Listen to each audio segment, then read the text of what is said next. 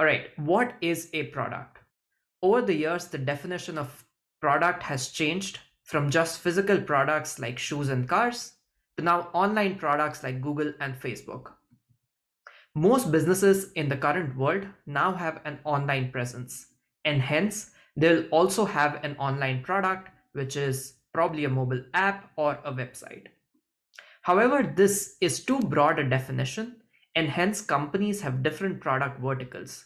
So, Facebook, for example, could have so many different product verticals like newsfeed, marketplace, groups, jobs, etc. Product verticals are then further broken down into smaller chunks called product features.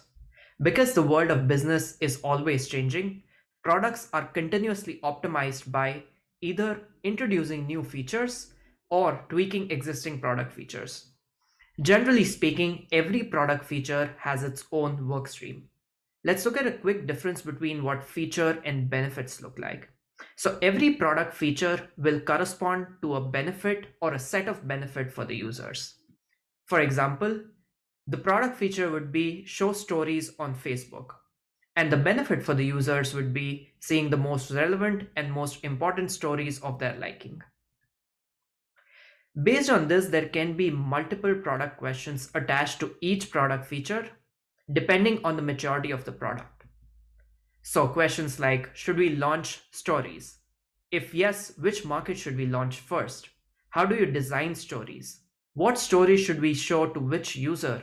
And what algorithm would power the ranking of these stories? More generally, these are some of the questions that data can help answer. What product features should we introduce next? Which users should we actually target? What to optimize? How do we measure success? And how do we prioritize between different product features? Here's where companies extensively leverage data science skills to shape and optimize their products.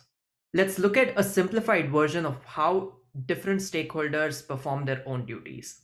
You would interact with product managers who are the central drivers of the entire execution. They build the strategy, they gather requirements, and drive the execution. Engineers are the ones who are building these features and drive the technical part of the execution.